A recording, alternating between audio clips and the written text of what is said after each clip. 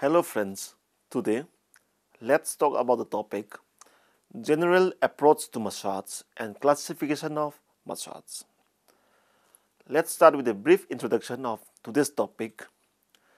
Massage therapy has a long history in culture around the world. Today, people use many different types of massage therapy for a variety of health-related purposes. Massage therapy is often considered part of a complementary and alternative medicine, that is CAM, although it does have some conventional uses. This discussion provides a general overview of massage therapy and suggests source for additional information. Massage is referred to by some people and as an art perhaps because its practice involves coordination of high order and the use of great skill to achieve the integrated body movement, allows the application of appropriate manipulation at the correct depth and speed to achieve maximum effects. The practice of using touch as healing methods derived from the customs and techniques rooted in the ancient history. Civilizations in the East and West found that natural healing and massage could heal injuries, relieve pain, and prevent and cure illness. In addition, it helps reduce stress and produce deep relaxation. So here comes the general approach to massage.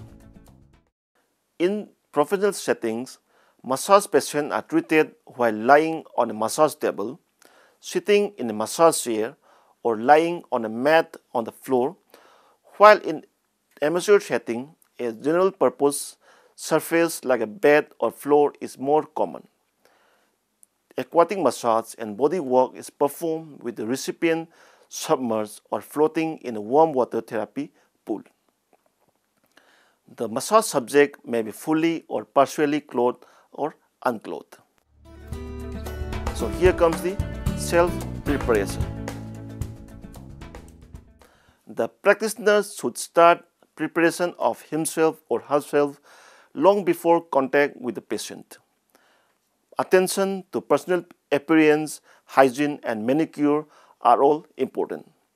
As close contact will inevitably occur, the practitioner should wear protective clothing which is easily laundered and which allows freedom of movement while maintaining decency.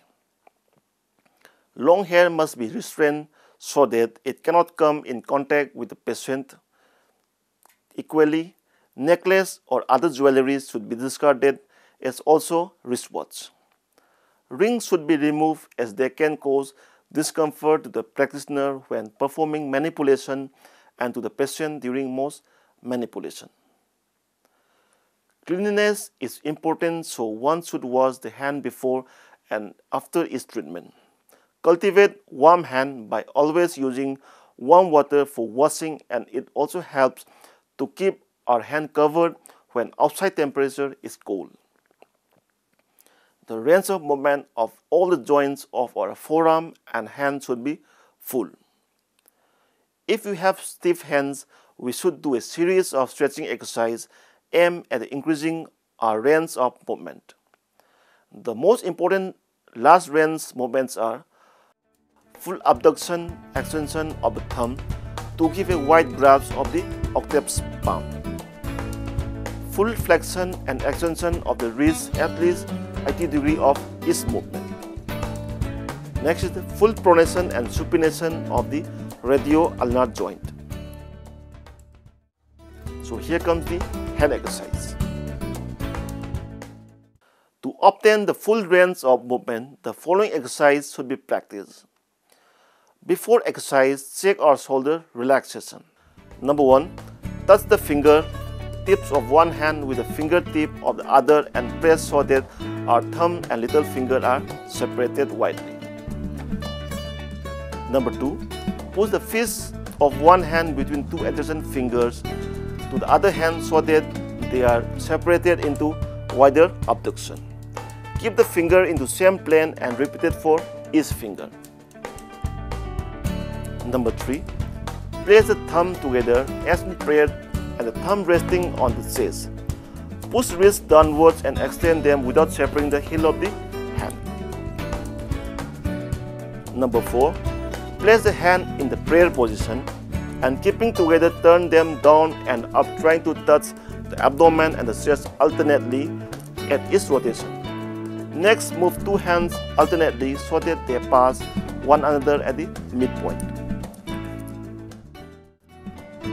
So here comes the relaxation.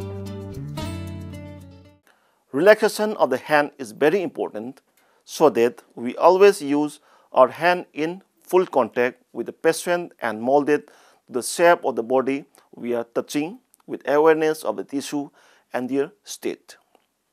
Relaxed hand contact is one in which the hand conforms to the contour of the part. The natural rest position of a human hand is with the finger and the thumb a little apart and very slightly flexed at each joint and can easily be adjusted with any size of the body part. This is the contact which is used in many massage manipulation. Coordinated and integrated movements of our body is essential for the comfortable and prolonged performance of massage manipulation without fatigue and physical stress of the practitioner. We should stand in walk standing stance and practice transferring our weight forward and backward while maintaining our arms stretched away. We should practice stretching our arm through across the couch and along the couch. These movements along the length of the patient and across the patient are the key movements in massage. Here comes the environment. The treatment area should be well heated and well ventilated but not draughty. The bedded treatment couch may be covered with fresh linen. The linen that women needed are a small blanket and a covering cotton sheet, large and washable blanket or sheet, standard size pillow and pillow covers, small or half size pillow and pillow covers. The next is the treatment couch.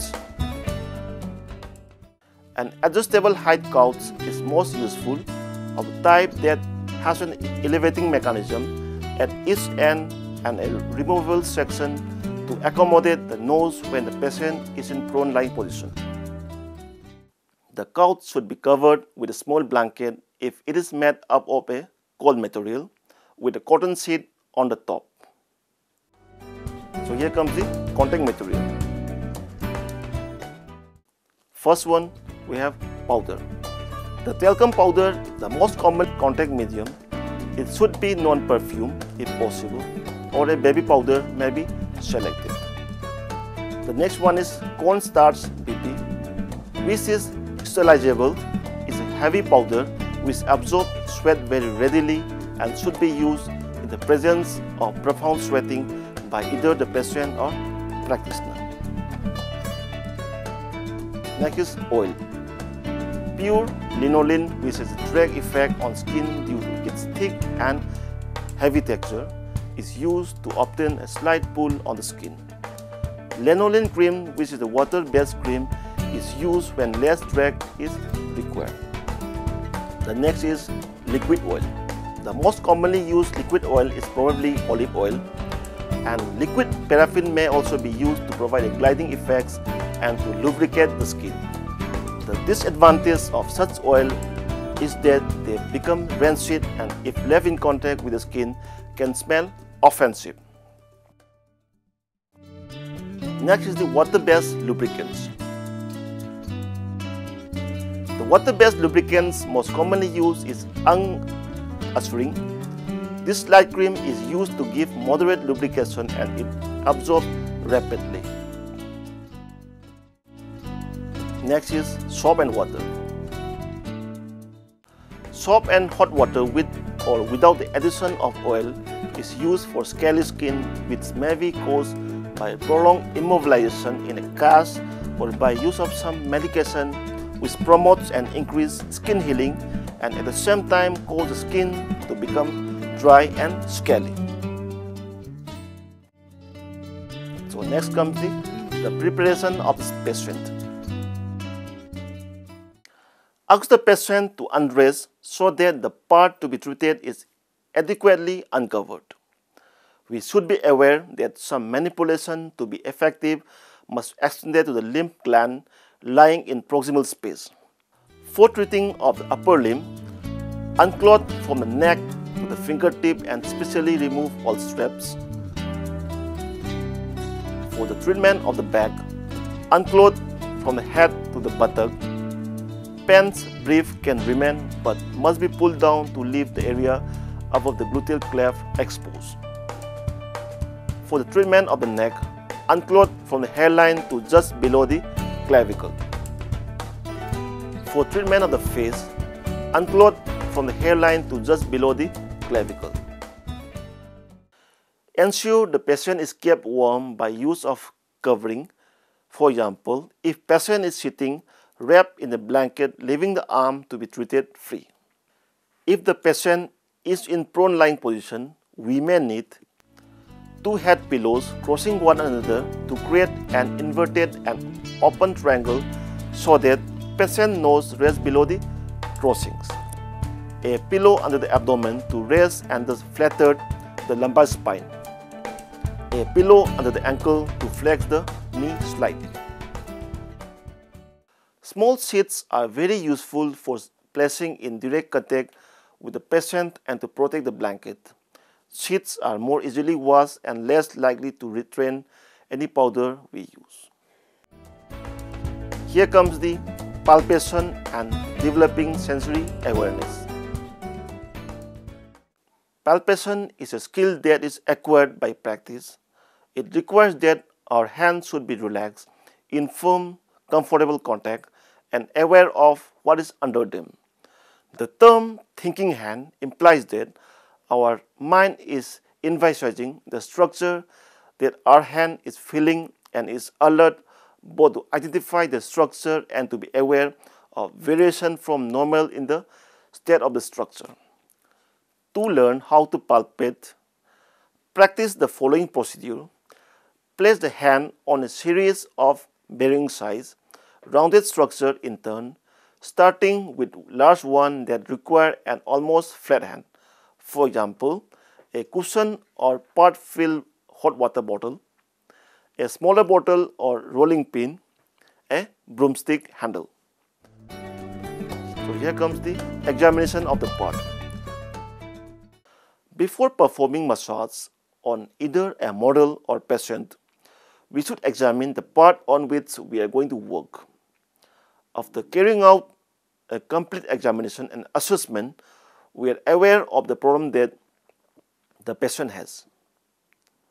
The procedure of the examination is as follows. Look at the skin state, dryness, oiliness, wetness, hairness, and completeness. Apart from this, observe for bruises, abrasion, and laceration. Also, look at the state of subcutaneous tissue. Is the skin emaciated or well padded, and if the skin firmer or taut? Is there any edema or excessive reddening? Second, feel. Run the hand down the length of the part on every aspect. Think as we do so as be aware of not only the temperature of each area, the degree of muscle tension and joint posture, but of any ticklish area, which is painful or ticklish or touched or not. Make sure the problem area can be approached with caution. So here comes the ticklish patient. People who are ticklish can be massaged without discomfort to them, provided we observe the rule of always putting our hand in very firm contact as we start working and never lifting the hand off by ticklish. That is, by lifting our palm off first, then phalanx until only our fingertips are in contact. We should never move one hand component, especially fingers, in relation to one another once we have placed our hand in contact. Light work tickles, so always perform the manipulation at the maximum depth tolerable by the patient and to produce the required result. So next becomes classification of massage manipulation. The massage manipulation can be classified into number 1, stroking, number 2, effleurage. In this effleurage we have light effleurage and deep effleurage. Number 3, the petrissage massage. In this we have kneading manipulation. In kneading manipulation we have whole hand kneading. Number 2, palmar kneading. Number 3, flat finger kneading. Number 4, finger pad kneading. Number 5, fingertip kneading. Number 6, thumb pad kneading. Number 7, thumb tip kneading. Number 8, both hand or superimposed kneading. Number 9, elbow kneading. And number 10 is heel of hand kneading. And picking up manipulation, ringing manipulation and rolling manipulation. In this rolling manipulation we have number 1, skin rolling, and number 2, muscle rolling. And next one is sucking manipulation. Number 4, the friction manipulation. In this we have number 1, circular friction and transverse friction. Number 5, tapotement or percussive manipulation. In this we have clapping, hacking, vibration, beating, pounding and tapping. So here comes the conclusion of today's topic. Massage has survived and continues to evolve till present date because it is the most fundamental means of giving care, affection and aids between human beings. Its healing qualities differ from other modalities because massage confers its benefit through character and healing intention of those who gives and receive it. The true value of massage comes from the intrinsic inherent need of human to have contact with one another.